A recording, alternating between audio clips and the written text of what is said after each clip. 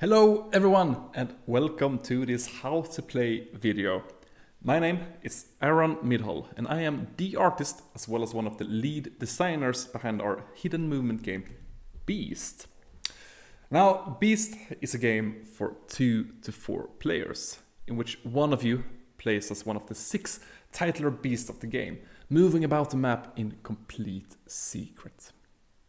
The rest of you form a team of hunters, highly specialized and the only humans capable of even finding and hurting the beast. The beast player wins this game the very moment it has managed to kill enough settlers or nobles. And these are the humans who, of dire need, has settled and built towns, homes and cities in the beast's ancient homelands. The hunters, on the other hand, as you might have guessed, wins the very moment the beast is killed. As we've already established, this is a hidden movement game first and all, meaning that the beast player will be moving around the map in secret, outsmarting and out-hiding the hunters, who are always just a few steps behind. This game is so much more than just a hidden movement game. On top of that is a highly strategic one versus many kind of gameplay, where every single action matters, as well as a huge array of different beasts and hunters to discover and master. And finally, this is also a game that features card drafting, meaning that you will be competing and passing the most important cards and actions in the game between both your friends and your enemies, trying to greatly improve your side while trying to damage and minimize the good cards you pass to your enemy. I won't really get into the lore or backstory in this video, but I suspect many of you are wondering, why are the humans and the beasts fighting? Why can't they just be friends? Well, pal, do I have bad news for you. The humans fled to the Northern Expanse, the map we're gonna be playing on, in search of a new home as their old one was dying. But as they expanded their settlements, they discovered that they were not alone. Great beasts, almost godlike compared to the tiny humans, emerged from the forests, lakes and caverns. And as it turns out, this was their home all along. The beasts wants to protect their lands from the invading humans, but the humans desperately need a place to live. To put it simply, both sides want to survive, and the only question that remains is, which side will you join? As with almost all games ever made, the first thing we need to do is set up all the components. First of all, place the map at the center of your regularly sized dinner or gaming table. Next, we're gonna arrange the supply. Place all Watchtowers, Grudges, Ancient Powers, upgrade tokens and wound tokens in a place that's easy to reach for all players. After that, we're gonna choose a contract, and contracts determine how you win or lose the game, as well as which map you'll be playing on. I've picked the Attack on the Northern Settlements contract, which means that we'll be playing on the Northern Expanse map. This contract also states that we won't be using the southeastern zone of the map if we are 2 to 3 players, so we won't be placing any animals, settlers or nobles in that zone. And next we're gonna place all animals, settlers and nobles to the corresponding markers on the map.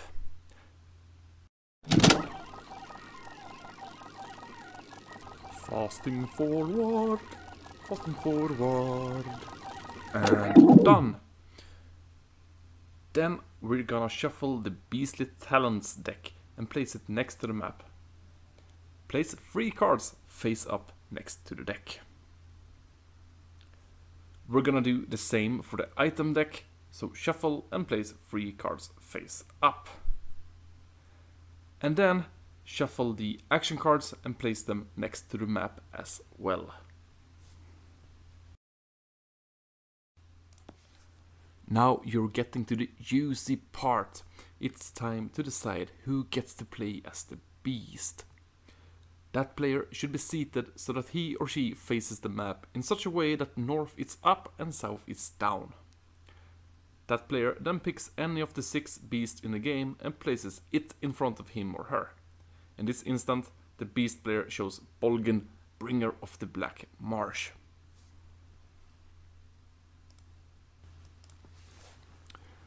The rest of you pick a hunter each and then place that hunter in front of you.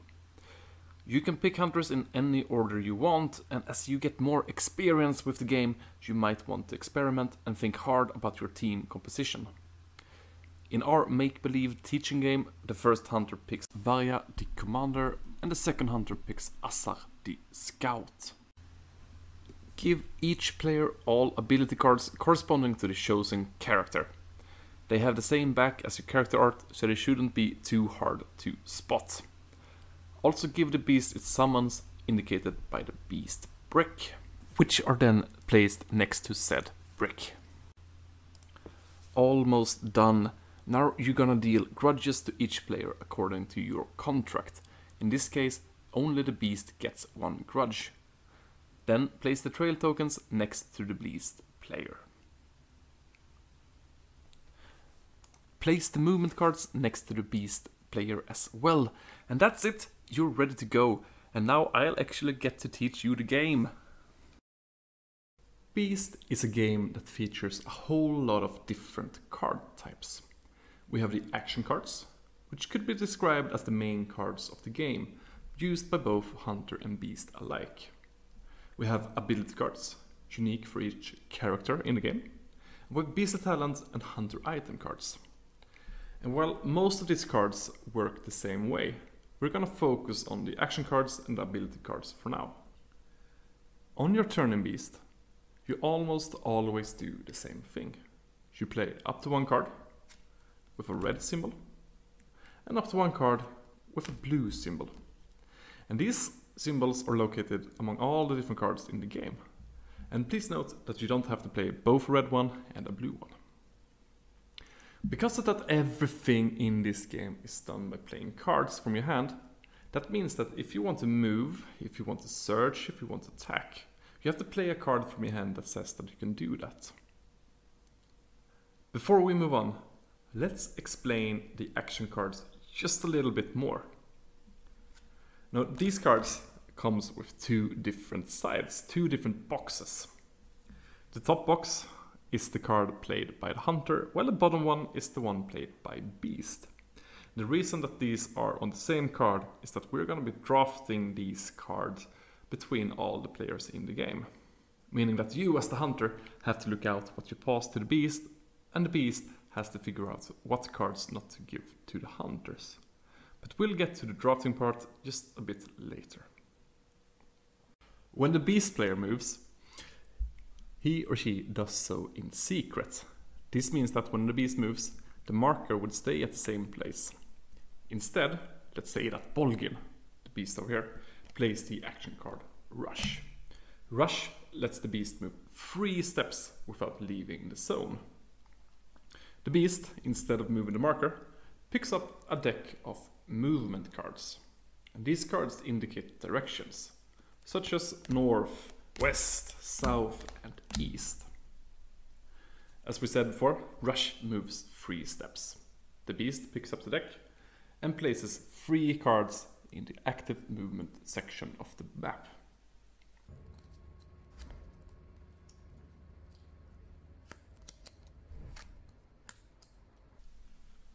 The beast knows that it's over there at that sheep, but all the hunters know is that the beast has moved 3 steps. When the hunter moves, let's say that Assar over here plays the action card Dash. He or she does so by moving its marker 1 step at a time. Dash lets Assar move 2 steps. However, whenever a hunter moves over a location which matches one of the active movement cards, the beast is forced to place a trail on that location. This trail is the most important information a hunter can receive. Assar then follows the steps and moves 1 step north, guessing that the beast has ventured to the tasty sheep over there. And he was right, and the beast places a new trail on that location. So we have a moment now where we can see a trail token 3 steps away from the last known location, the beast marker. Azar then plays the card Hunt from its hand. And Hunt is an ability that all the hunters in this game have. Hunt lets a hunter both search his location and attack. When you search your location, you force the beast to either reveal itself if you were right, or simply tell you, no, I'm not on that location. In this case, Asa was right. The beast picks up his marker and moves it to the location where it was found. It discards any trails on the map, and then places the movement cards face up so the hunters can double check the movement before discarding them as well. And then, finally, because the hunt says that you attack, the beast also takes 1 damage. And all attacks in beast deals 1 damage by default. Before we move on, you should probably know that the beast can be even more sneaky, even more tricky with its movement. When the beast moves, it has the option to pick not just north, west, east and south, but also a no movement card, faking its movements to the hunters, making them believe that you've moved 1 step forward, while in reality you're still on the same location. However, you can only ever pick this card if you're not on the same location as a settler or a hunter. Also, whenever the beast would move over a hunter, a settler, or a noble on the map, the beast would place a trail on that location. Think of it like every human in this game is always on the lookout for the beast. The beast is also gonna reveal itself by its own margin several times during the game. Whenever the beast attacks, whether it's a settler, a noble, an animal, or one of the hunters, the beast is forced to reveal. Remember how we said that you win by killing settlers and nobles? Well, both settlers and nobles are quite tanky. They can take 2 and even 3 damage, and each attack only deals 1. This means that in order to kill the settlers, the beast needs to grow stronger first, and it does so by killing the smaller animals or the boars early on in the game. Each animal in this game have a certain set of attributes. They have a health, an amount of damage they can take, and an amount of grudges the beast is rewarded when it kills them. Grudges are the main resource of the game. The beast can use them later on to unlock powerful upgrades, such as a damage increase, or just other upgrades that make it easier to kill the settlers and nobles. Beast is played over a set of rounds, and each round is divided into 3 phases: dawn, day, and night. And so, before you begin your first dawn phase, you get to place your characters on the map. And first out is the beast. The beast player places its marker at the center of the map, and once you've done that, you get to move 2 steps. You get to place 2 movement cards of your choice face down in the active movement session of the game board. Once you've done that, the hunters get to place their characters in any of the different settlements on the map, provided those settlements are part of the active zones due to your contract. And hunters, they can choose to place themselves in the same settlement, or they can spread out to try and cover more ground. You've placed your characters on the map, the beast has moved its 2 initial steps, and you're ready for the first dawn phase of the game. And during the dawn phase, you're gonna be dealt a new hand of action cards, or rather, you're gonna be dealt action cards that you'll be drafting, pausing between the different players of the game. And this drafting step works a bit differently depending on your player count. So to start off, let's explain how it works when you're 3 players. Deal 4 action cards to each player. Each player then picks 1 card and sends the remaining 3 to the player to the left. Pick 1 card from those 3 and send the remaining to the left. Pick one of those 2 and send the final card left.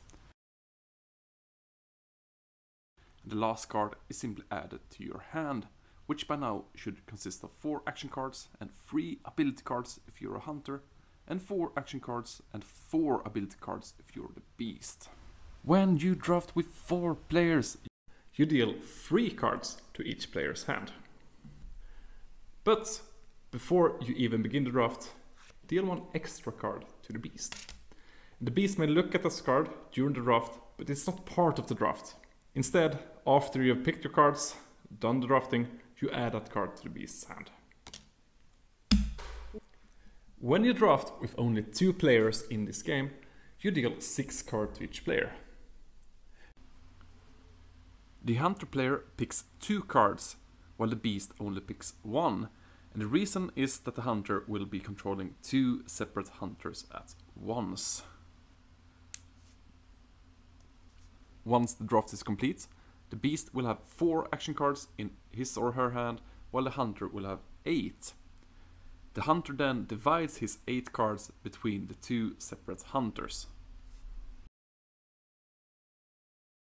During the day phase of the game, you play your cards from your hand, up to 1 red and up to 1 blue. This is the most exciting part of the game. The hunters get to feel the chase of the beast, getting closer, cooperating and forming strategies to try and find it. And the beast plays cards to attack the settlers, the animals, and grow ever nearer its victory. But you may choose to do something else than just to play cards. You can choose to do the action called flee. When you flee, you cannot play any cards. Instead, you pick 1 card from your hand, discard it, and move your character 1 step. This is a desperate, but oftentimes quite useful actions. For the hunters, you can get rid of an unwanted card from your hand to move your character 1 step closer to the beast. And for the beast, this might be very much needed. The hunters are on your tail, and you're desperate to just get 1 step away and hide from the hunters again. The last thing you may do on your turn is to pause. And if you pause, you cannot take any other action, such as playing cards or fleeing. You only pause. If you choose to pause your turn, you simply skip this turn until it's your turn again, where you get to play cards or flee or pause again, as you wish. Pausing can be quite good, as everything in this game is determined by the cards in your hand. If you're the beast, for example, and you kind of have the sensation that the hunters don't know where you are, you may choose to pause your turn to try and get them to spend their movement cards, waste their actions trying to find you. However, you can ever only pause if there are no other players in the game who have fewer action cards in hand than you have. Once every player has paused in a consecutively order, the day ends and night begins.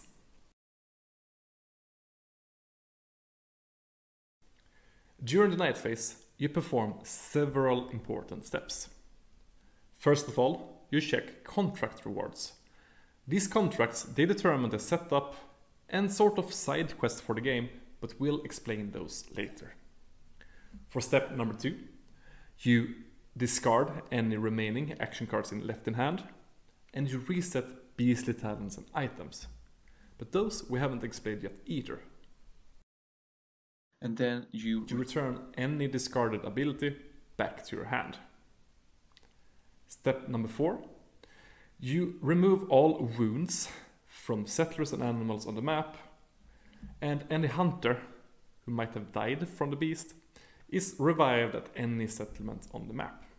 When a hunter dies, the beast picks 1 action card from the hunter's hand at random and removes his or her unique ability card from the game forever.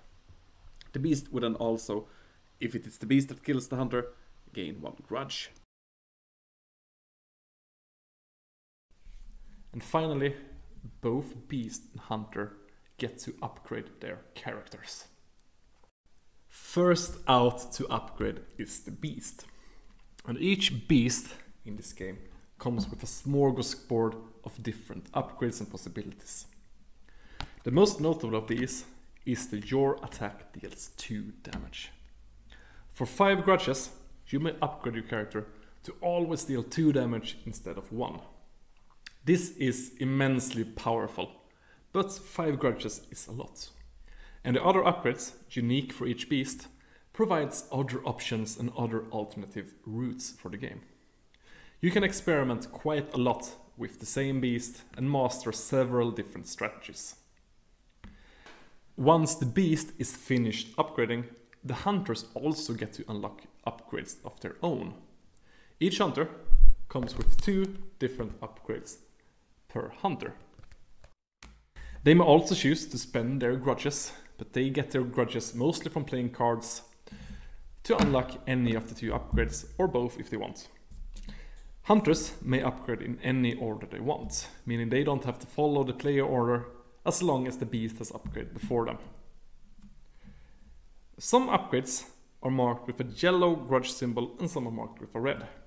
This doesn't mean much, just that the yellow ones happen immediately as a one-time effect, while the red ones are passive effects that linger for the rest of the game. There are yet some rules and components left to explain, and the most notable of these are the contracts. And these contracts, they state the map you'll be playing on, which zones of that map will be active. They state the setup, how many grudges and so forth you begin with, as well as the end, how you win. While we have quickly glanced over the contracts earlier in the video, let's take a moment to explain them a bit more thoroughly. First off, map. Make sure you're playing on the right map. Beast comes with 2 different maps after all that you can explore. Next, setup. Each contract comes with different setup conditions. As previously stated, we're not using the southeastern zone as we're currently 3 imaginary friends playing this game. Also, the beast starts with 1 grudge. Next, end of contract. The beast wins when 3 settlers and or nobles are dead, while the hunters of course win when the beast is dead. Or when the final night is reached, in which case the beast would be weakened, starved and no longer provide a real threat to the humans. That's pretty much the basics of the different contracts in the game, but each contract also comes with requirements and rewards to unlock for each night of the game. For the first night, if the beast by that point has managed to kill either 2 sheep or 1 boar, he or she gets 1 ancient power. When a player with an ancient power attacks, he or she can choose to discard it in order to temporarily increase that attack's damage by 1. Ancient powers are kept next to your game board until it's used, but safe to say the beast really wants to acquire this power up, and so the beast player usually has 2 sheep or 1 boar as its first victims and goals of the game. As for the hunters, they can each gain 1 grudge and get to move 1 step if they have managed to deal 1 damage to the beast. For the second night, if the beast has killed either a boar or a settler, that beast would gain 2 beastly talents. And do note that if you kill a boar for the first round, that still carries over for the second round. As for the hunters, if they have managed to deal 2 damage to the beast, they would each gain 1 grudge. And a hunter you choose, gets to place a watchtower on its location. And what are those, you might ask? And that's a fair question. Watchtowers are actually pretty cool. As long as a hunter is on the same location as a watchtower, they would automatically discover any nearby trails. For the third night, if the beast has managed to kill 2 settlers, the beast will gain 1 grudge for each killed sheep in total during the game, and a beastly talent for each killed boar. While the hunters, if they have dealt 3 damage to the beast, they would each gain 1 grudge and an item. When you reach the final night, the game is over and the hunters win.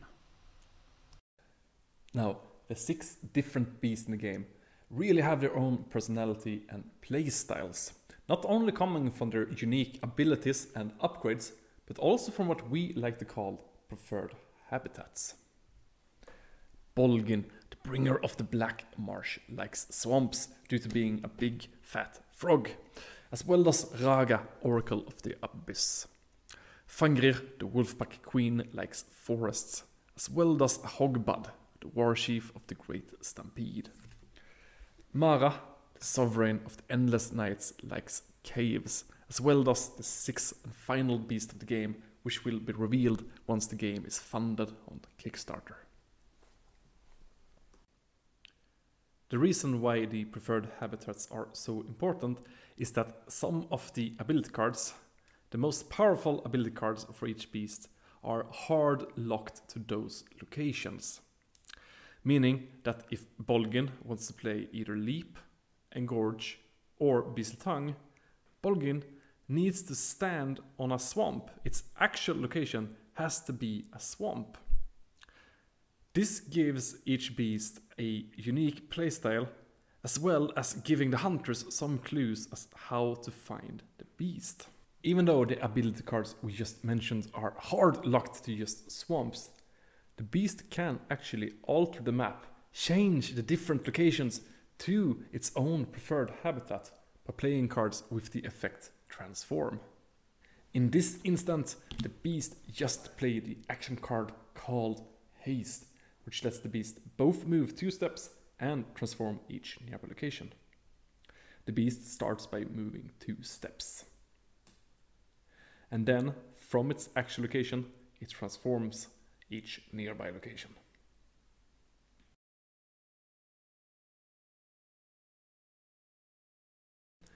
The other reason why transforming the map is such a powerful thing to do is because of these small little summons, as we call them. And when you play a card with the summon symbol, this little hand icon, you get to do one of 2 things. You can place a new summon on the map, and if you do so, you simply place it on a location with the preferred habitat, up to 2 spaces away from your actual location. If you don't place a new summon, you may instead do an action with every single summon already placed on the map. And these summons can do one of 3 different things. They can move 1 step. They can attack for 1 damage. Or they can do a special action indicated by your beast brick. These polyps, they are quite aggressive and may use the action called Burst. Burst means that the polyp moves 1 step, and then polyp kills itself and deals 1 damage to each hunter, settler and animal on that location. That location then transforms into a swamp. So these deadly, walking, self-exploding bombs can be a useful tool for the beast in the game. Do note that if the summon managed to kill something, the beast doesn't gain any grudges. In order for the beast to gain grudges, the victim has to end up in the belly of the beast. Also, if you choose to take an action with every summon on the map, these summons can do different actions or they can do the same. It's really your choice. There are yet 2 different kinds of cards, which we have yet to explain. We've alluded to them earlier in the video, and I'm of course talking about the hunter items and the beastly talents. These are, already at the start of the game, during the setup of the game, placed next to the map. And during each night of the game, you're gonna place 3 cards from each deck face up next to that deck.